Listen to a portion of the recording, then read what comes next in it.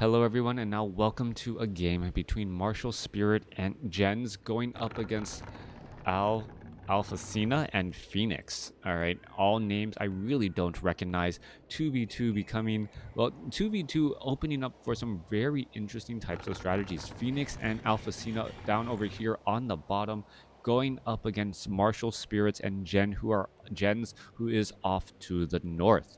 Human Night Elf versus human night elf going up against night elf orc. And the first thing I'll notice is that, well, there is no buildings coming in from the human player.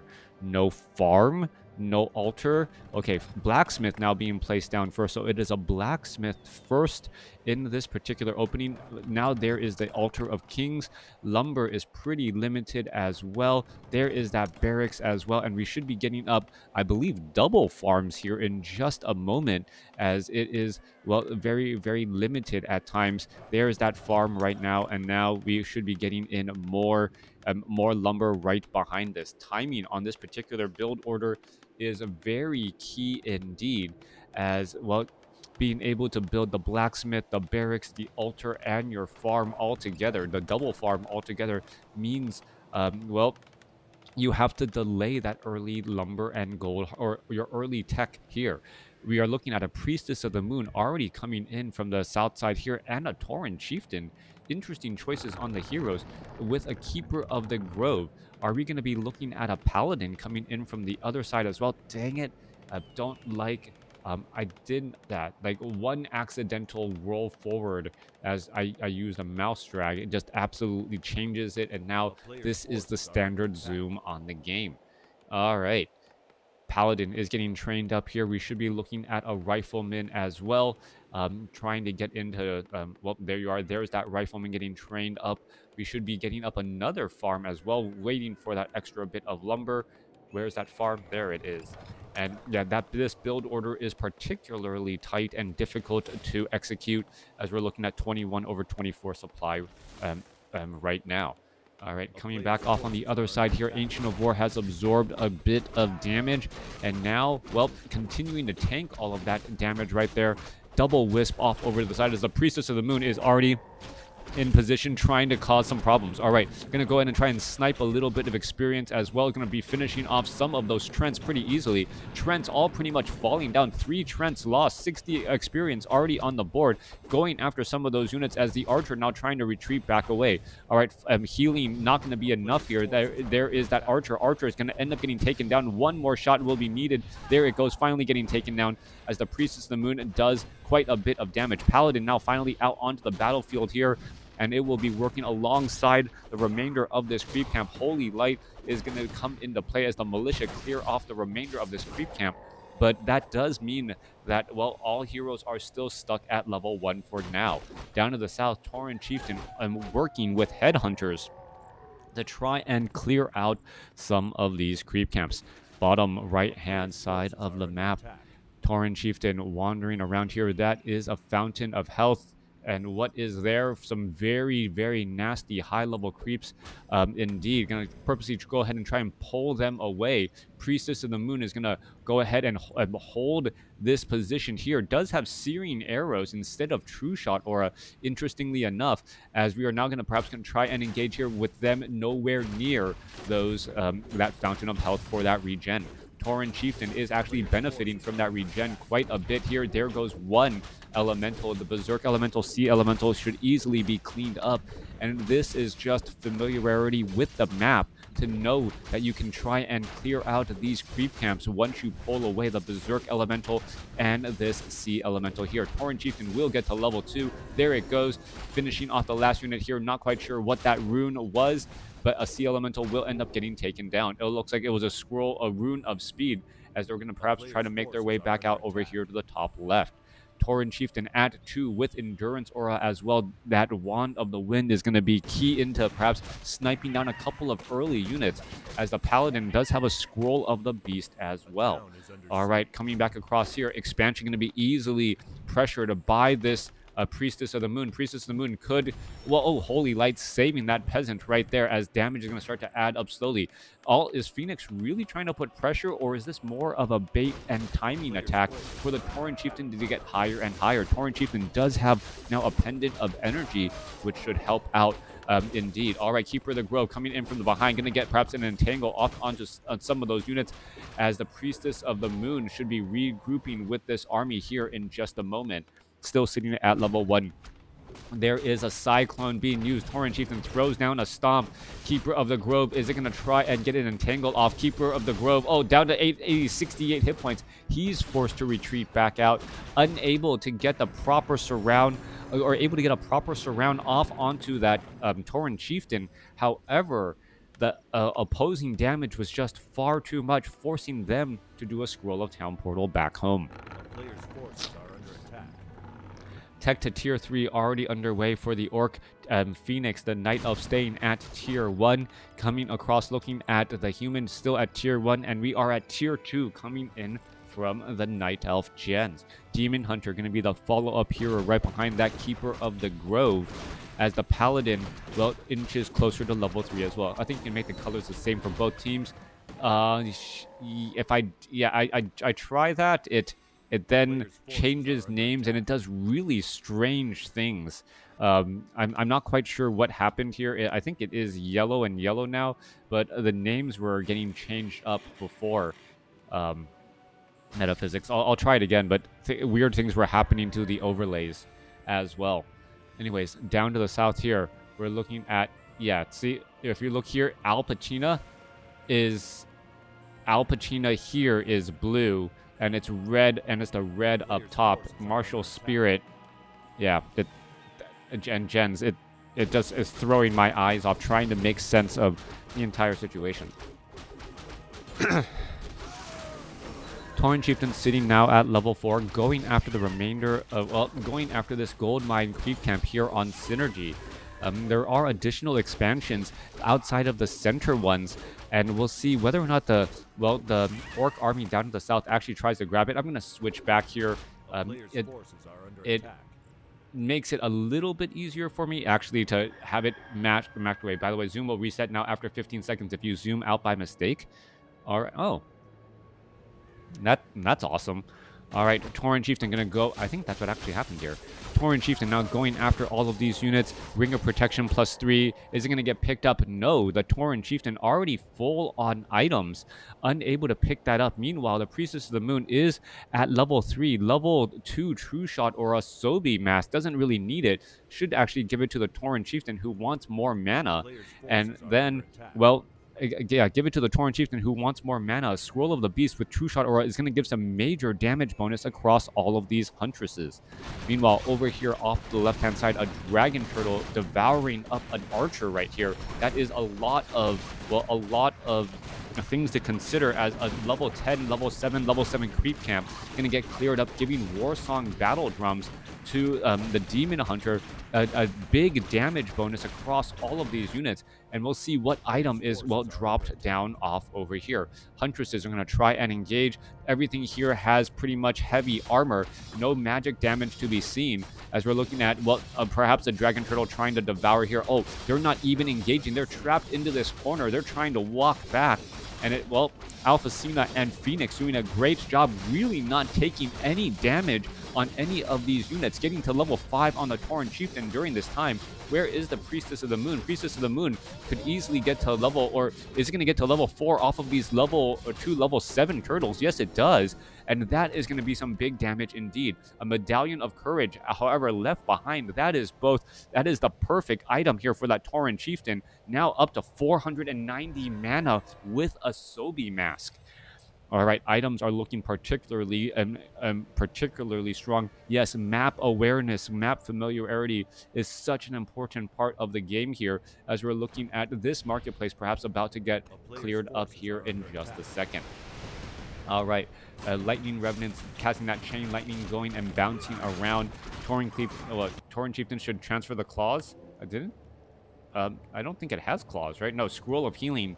Needing a couple of consumable items also. That Tauren Chieftain is currently invisible, and that is going to be incredibly important in this upcoming fight, being able to land and well execute a very stunning opening, so to speak. Huntresses are all already in position. We are looking. There is a scroll of the beast as well, and well, the damage could be added up very quickly here. Archers, all those units going to try and back away. There's a lot of riflemen. The bonus damage already at on the Huntresses +4, and this is before we are using a scroll of the beast, so that damage can add up very quickly indeed. Tauren Chieftain trying to venture forth. Where is it going to go? Oh, there was a disenchant right there. Mana burn onto the Tauren Chieftain as well, but he still has plenty of mana, as we see a Cyclone picking up that Demon Hunter for a little while longer. He's going to try to go to the very far back, throws down another stomp. Demon Hunter too far away. Another mana burn could be coming in order, but the Tauren Chieftain has, well, the Wand of Mana Stealing, and now Siphon Mana. The Blood Mage purposely taking mana away from the Tauren Chieftain.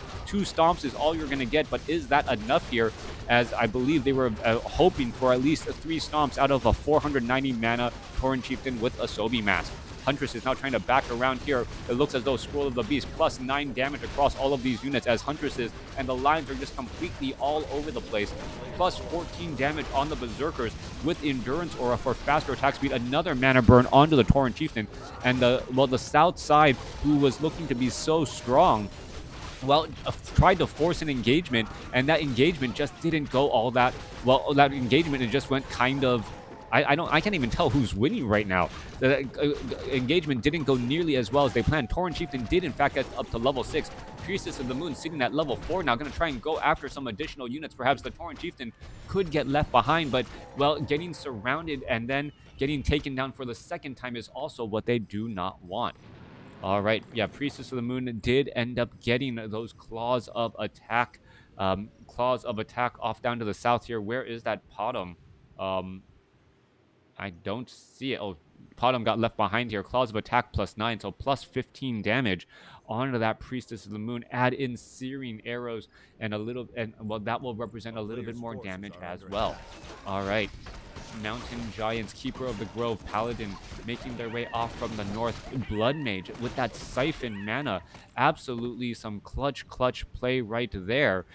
Being able to shut down a level 6 Tauren Chieftain. This is key. Normally, the level 6 Tauren Chieftain is a very scary unit because of stomps and the fact that if you kill him, he just comes back. However, between the mana burn of the Night Elf and the Siphon Mana of the Blood Mage, you pretty much have a way to answer and deal with that level 6 Tauren Chieftain. Off to the side here, we're looking at the Demon Hunter now sitting at level 4. Does have enough for 2 mana burns. Keeper of the Grove sitting at level 4, as well as we're going to be going into a re-engagement in the center. All right, 57 supply and 52 supply going up against 41 supply and 49. Southside a little bit smaller in terms of their army, but that does mean that they are harvesting more gold per second right now. All right, clearing up the last remaining creep camps here. Blood Mage will stay at level 2. Paladin will stay at level 4. As we're looking at these units, perhaps trying to get an engagement here. Phoenix bringing in Glaive Throwers to the fight here. Endurance, no, only True Shot Aura, no Endurance Aura, as the Tauren Chieftain, well, trying to use invisibility and trying to repeat that strategy once more. Will it work out? Will he be able to spot his opponent, or will Jens be able to mana burn and siphon mana from that Tauren Chieftain in time? That is that key question to be had. All right, Sentry Wards are all revealed right there, and well, purposely revealing the Sentry Wards, that is absolutely key as well, knowing that that Tauren Chieftain, well, is going to try another invisibility trick, and we now know that it's not necessarily going to work. All right, are they going to be able to clear this up here? Tauren Chieftain is purposely trying to stay away. There is that ward right in the center. No AoE disenchant either, as the Glaive Throwers are just having a field day, getting in damage across the side here. All right, Tauren Chieftain going to try to venture on in. Are we going to see a stomp? There's that stomp right there, stunning down multiple units. There's a lightning shield, and damage is getting across here. Siphon Mana. Tauren Chieftain going to try to throw down a stomp. Yes, gets the stomp off, but the Blood Mage was just far enough away to see more mana siphon back off. Tauren Chieftain now finally out of mana completely.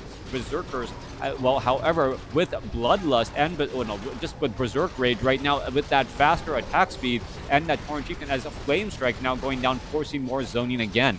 All right, Tauren Chieftain about to get taken down. Does he really care? Probably not. Just trying to get as much damage across multiple units, as we see a lot of missing happening as that, as that Demon Hunter with evasion. Tauren Chieftain now finally out, but he is not out for the count. He's going to be popping back up here in just a moment. There's the stomp, and he gets the Blood Mage. That's going to be key, shutting down the Blood Mage before the Blood Mage gets any more siphon mana, as the another mana burn comes across. All right, another stomp could focus down multiple units. There it goes, stomping down 2 riflemen already, and it looks like the south side, well, is getting in a lot of mileage out of this level 7 Tauren Chieftain still. Level 5 Priestess of the Moon. Level 5 Priestess of the Moon, searing arrows going back onto some more of those units. Mortar teams, however, able to fire back from the safety of their home, getting in so much damage across all of those Huntresses, as well as that mortar team damage is going to add up slowly but surely. All right, still trying to retreat back here. The Glaive Throwers, were they able to stop the expansion? No, they are not. And this has been the story of the game right now, this human expansion in the center portion of the map, giving a better economic advantage and being able to train up a larger army. 65 supply compared to 53, 59 on the south side here, and 39. Tauren Chieftain losing a lot of headhunters and shaman in this retreat back home. Tauren Chieftain still has quite a bit of time before it is going to be able to repeat that entire strategy of using Resurrection here. We are going to see the Medallion of Courage and Pendant of Energy picked back up once more. Sobi Mask is there as well. It got replaced by Autumn Leaves in one of the big weekly clubs. Yeah, I saw that earlier. As the Shamans are getting added in too. All right.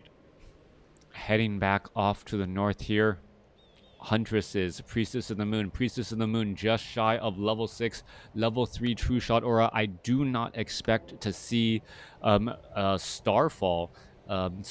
When your opponent has, Keeper of the Grove, Entangle, Mana Burn, and all that, it's very difficult to maintain enough mana to have Starfall be useful, and then have it see it completely shut down by an Entangle is just, well, a little bit disheartening at times. Huntress is going to get into position here, easily going to be able to finish off this expansion. Demon Hunter already making its way back over, perhaps already seeing that the Tauren Chieftain is right there. More Sentry Wards just being placed down, and that Tauren Chieftain just wants to say boo.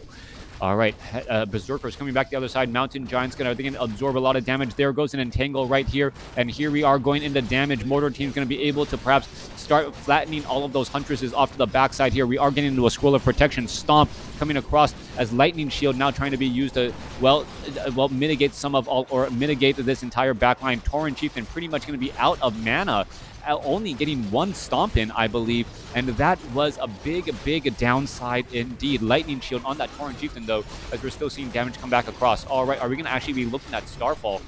Difficult to tell, can't tell. Oh, there is Starfall. Starfall now being brought in, as there is that Entangle right there. Keeper of the Grove quickly shut that down. Tauren Chieftain unable to get that stomp in, as I was mentioning earlier. And now with all of that mana gone, the Priestess of the Moon's auto attack not nearly as scary. Mountain Giants still pushing their way through. Mortar teams, the game has really been a talk of the mortar teams being able to freely attack constantly, and that is pretty much going to be the end right there, as the units are all retreating back. Yes, the expansion was lost, but at what cost? The mortar teams from that back line able to deal pretty much free damage. Those glass cannons able to destroy that entire back line once more. All right, coming back around. Well, Priestesses or Huntresses all retreating back again here, trying to heal back up off to the side. Some of those Huntresses aren't even close enough to that fountain of health to get the real recovery, as we see an Entangle go down on that Berserk. The Berserker can easily get finished off here. More units trying to make their way over in transit, but I believe this game is pretty much already gonna be over. Mountain Giants as a front line.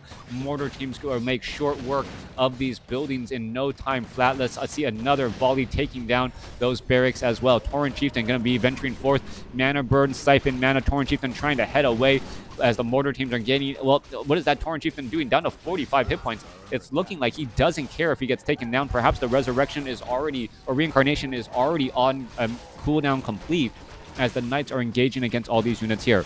All right, Blood Mage trying to break his way free. Siphon mana away from that right there. He's going to perhaps get a Flame Strike on himself. Holy Light trying to save the Blood Mage, gets up to level 4. There's a Holy Light once again, and so much surrounding indeed. There goes a Flame Strike onto himself as the as the Tauren Chieftain finally going to get taken down. He is going to get back up again. Demon Hunter, Mana Burn are already in position for the follow-up, as the armies from the north able to use that economic advantage and translate that into a victory.